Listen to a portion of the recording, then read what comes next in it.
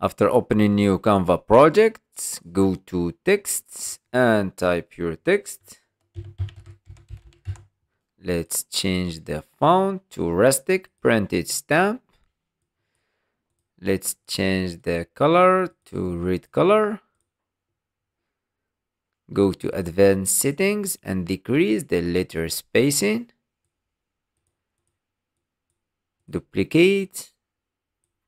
Choose gray color. Select all and rotate 90 degrees. And increase the size.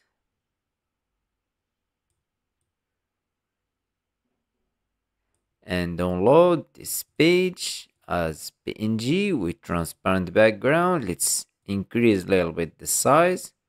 Download. And go to apps. And type transform image. Choose this app. And choose the image that we just make.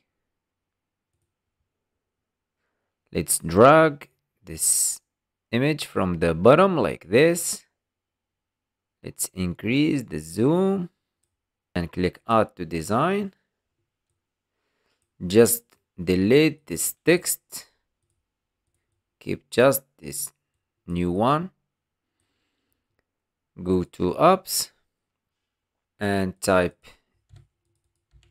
image blender. Choose this app. Choose linear. Choose linear and try to blend this image from the bottom. Decrease the strength and click save. Go to transparency and decrease to 50. And go to elements and go to shapes. Choose the square. Change the color to red or pink and rotate and increase the size. Make it suitable exactly with the text. Increase the size, duplicate, make another one. And let's click in the square again and let's make it here. Make the same in the next side. And go to upload. And after uploading your image, let's click in our image. Remove the background. Let's place it here. Go to elements and type drop shadow graphics. Let's choose this element. Decrease the size.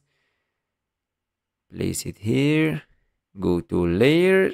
Show layers. And let's place it behind this image. And here is the final results. I hope you like this tutorial. Subscribe to the channel to learn more about Canva.